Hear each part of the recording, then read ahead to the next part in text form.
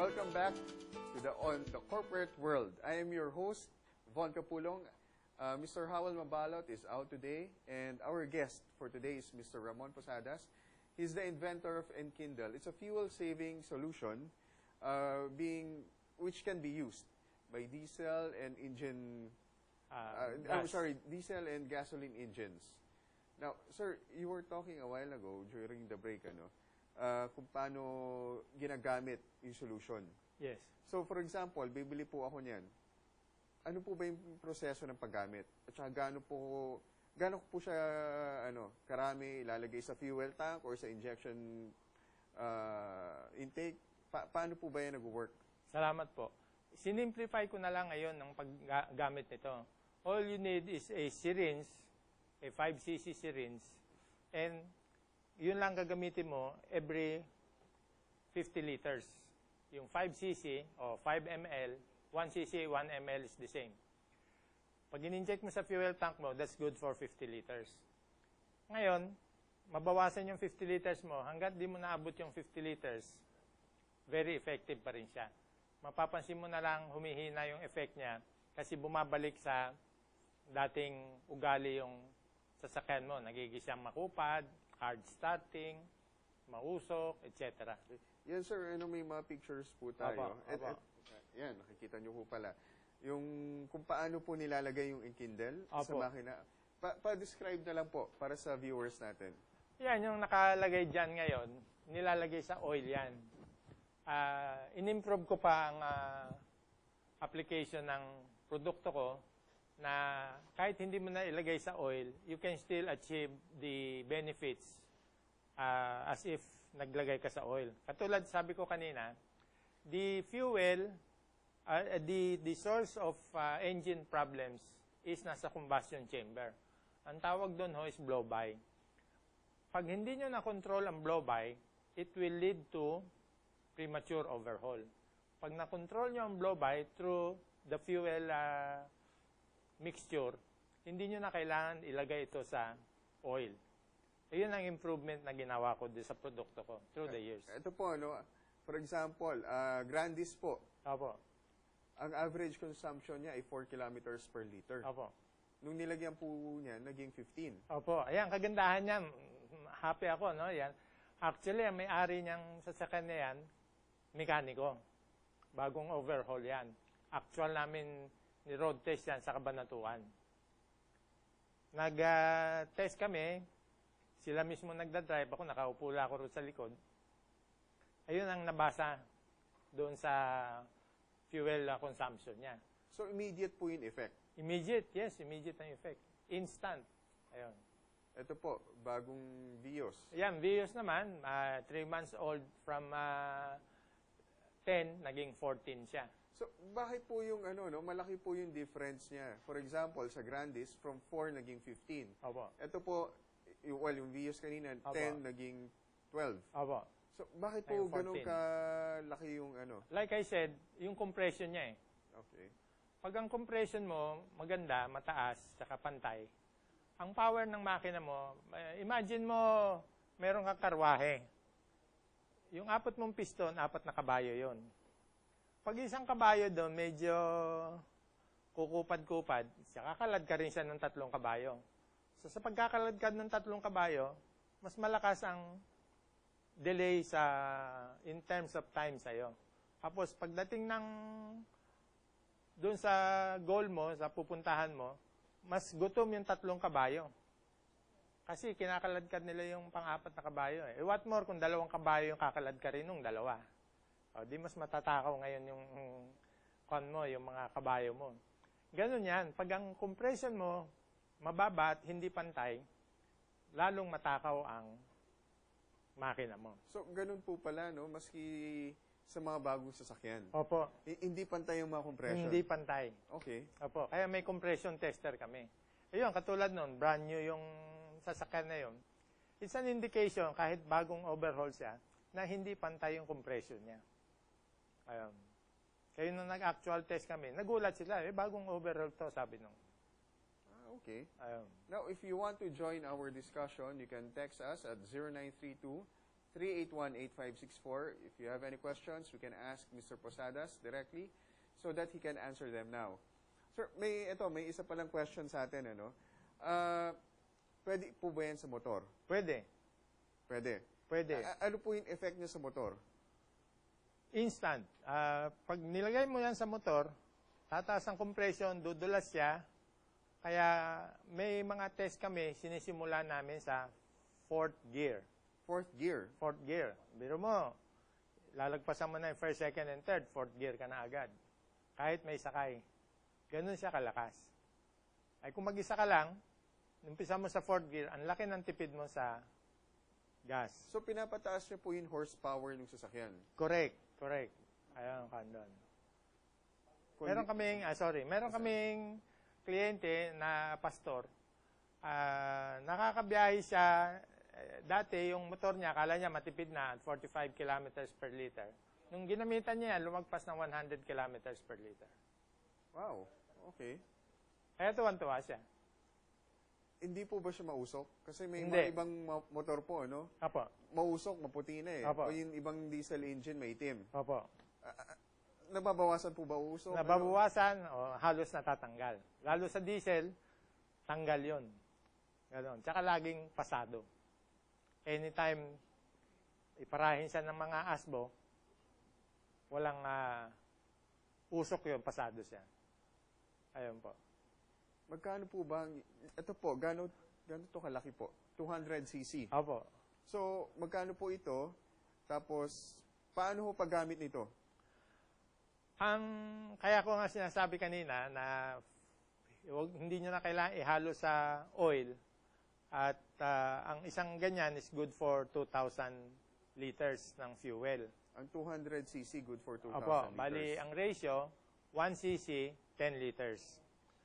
Ang mangyayari po, yung isang ganyan, you don't need to pour it all sa fuel tank. All you need is a 5 ml syringe.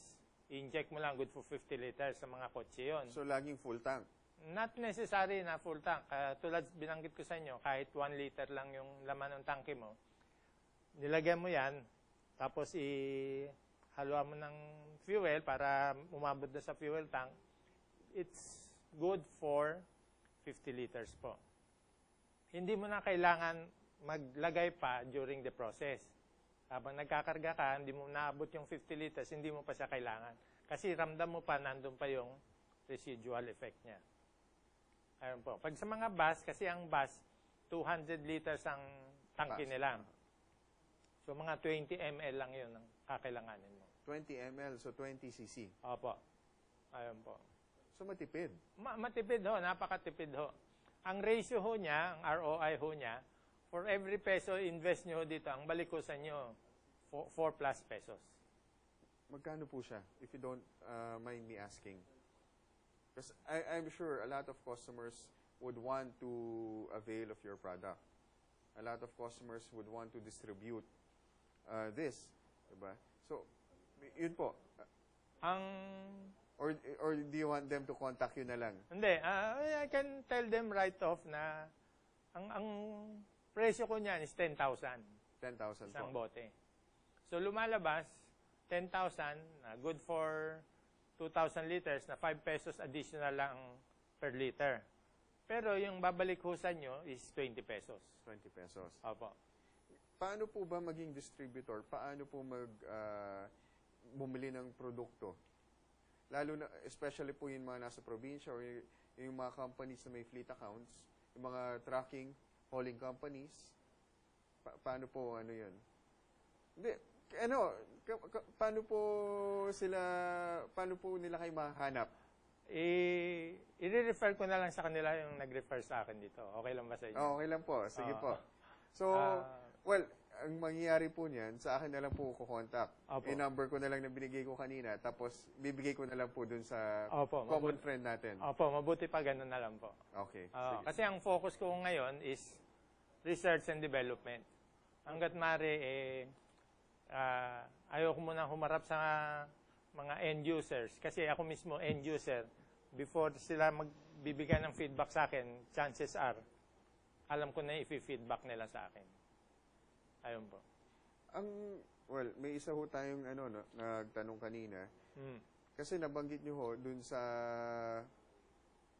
gasolina, tune up. Opo. Sa diesel po. Tune up din po, tawag doon. Opo. Tune up din ang tawag. Opo. So, maganda din po ang labas ng power niya. Kasi meron na ho tayong CRDI na tinatawag na diesel engine po. Meron na din po yung mga lumang makina pa. Opo. May difference po ba yan? Yung difference noon is, yung CRDI actually, ang nag-popularize niya Mercedes-Benz. Hindi niya na tawag noon. Para wala namang problema sa pagkokopya, yung pinapatent. Para lahat gustong gumaya, sige, gayahin nyo na lang. To simplify, actually, yung CRDI is the application of the injection system ng gasoline engine. In-apply lang ho nila sa diesel engine. Kasi yung CRDI, common na sa kwan yan mga gasoline engines. Ayun. Tapos ginawa nilang CRDI na rin sa diesel para ma-incorporate nila sa yung sinasabing computer box. Ayun. Tapos lahat yan, ginagawa nilang ganon para sila lang pwedeng umayos ng kotse mo. Okay. Ganun pala yun. Ganun yun. Para hindi mo na pakikilaman. Hindi ka tulad nun meron kang vice grip, screwdriver, at saka ilang yabe lang, makaka-tune up ka na. Ngayon, hindi mo na ma-tune up yung sasakyan mo. Kailangan dali mo ron sa kasa. Pero pagka meron ka ito, practically wala nang tune up yung sasakyan nyo. Ngayon po. Wow, okay. Ngayon, nabanggit nyo po yung tune up, ano? Opo. Kasama po sa tune up yung air filter. Opo. Ginawa ko sa sasakyan ko, tinanggal ko yung air filter para malakas ang pasok ng hangin. Correct. Yun ang tama. Ginawa nyo, tama po yun. Pero may dumi ho yun Correct, may dumi po. So, paano po ang mangyayari nun? Kung meron ho kayo nito, yung dumi, dadaan lang ho doon, lalabas. Hindi na ho kakapit doon. Kasi pag ang air cleaner ho, barado, ang nangyayari ho, nagki-create ho yun ng carbon. Ang carbon ho is very sticky, very acidic, at saka nagki-create ho ng pollution. So, anong gusto mo? Pumasok sa sasakyan mo. Actually, yung carbon hindi na pumapasok sa sasakyan mo, nandun na siya dahil sa incomplete combustion Gusto mo may carbon yung makina mo o gusto mo walang carbon? Ano po ba maganda? Kayo po ang inventor, kayo po ang dapat. Hindi, kanina sinabi ko nga pag may carbon yung makina mo, acidic siya, so dapat wala. Sticky, pollution. Okay, yan ang conclusion. Okay. Ayun po. So, okay. So, kung wala kang air cleaner, more of psychological lang yung problema. Baka humigop siya ng alikabok. Hindi baka, talagang hihigop na alikabok yon. But because of the nature ng produkto ko, once kinote niya yung engine mo, hindi na kakapit at mag-accumulate yung alikabok doon. Kundi labas na siya ng diretsyo. So, lalabas po siya. Papasok po siya sa engine, Yes. engine block. Yes.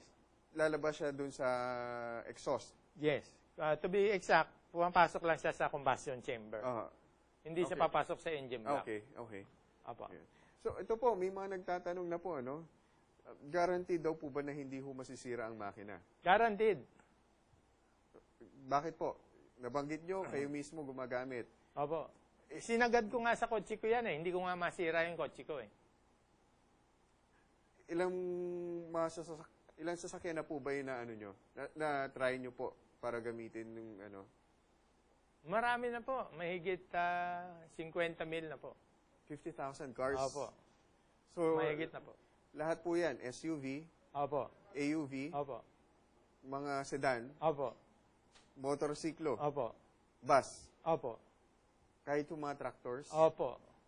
Okay. Opo.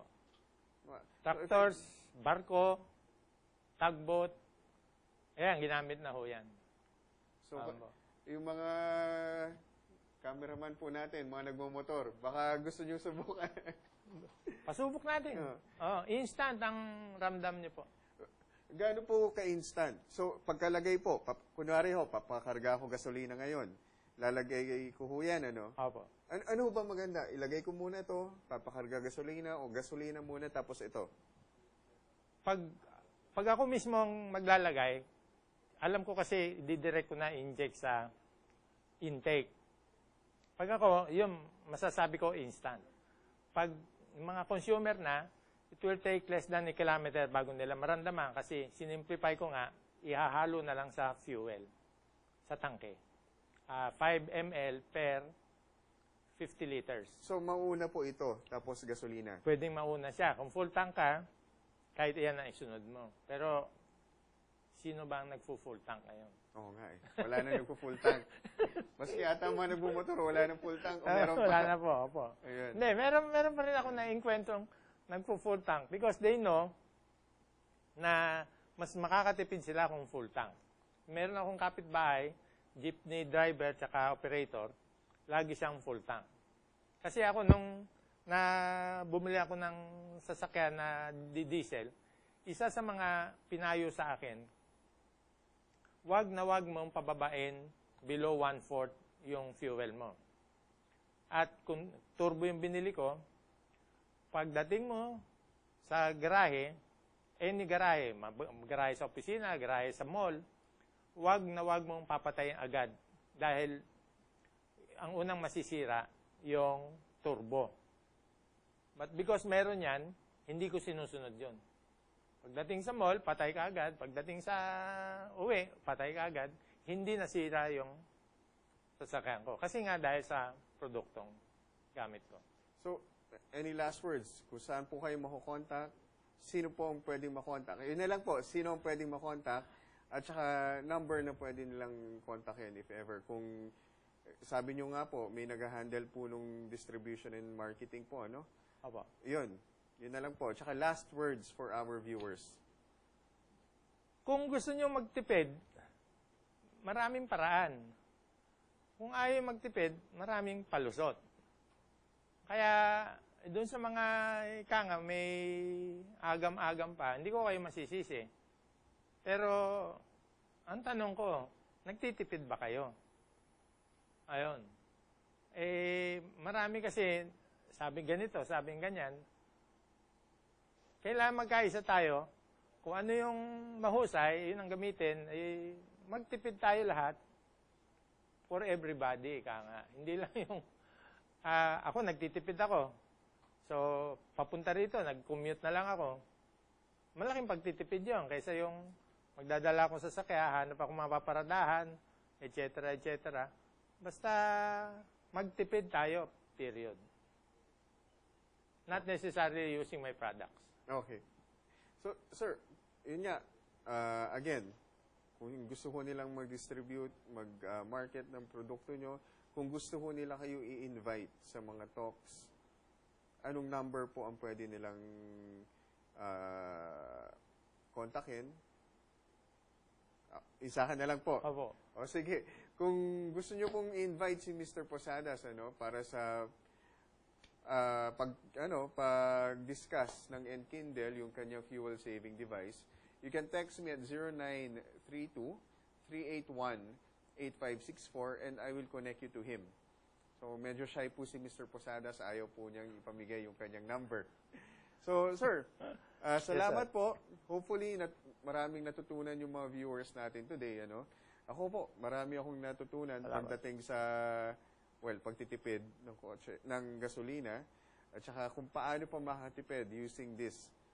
Filipino inventor kayo, hindi mahirap mag-invento ng mga bagay-bagay, mga devices dito sa Philippines. May support po bang binibigay yung government o wala? Wala. Wala. So, paano nyo po nagawa ito? Kasi may pangangailangan eh. Kailangan ko magtipid eh. Sa akin. So, every invention is born out of necessity. Opo. Okay. Thank you very much, Mr. Posadas. Unfortunately, that's all the time that we have for today. Maraming salamat po. Thank you for watching on the corporate world. Till next time, I'm Von Capulong, substituting for Mr. Howell Mabalat. Thank you very much and have a great day. God bless. Bilis ah.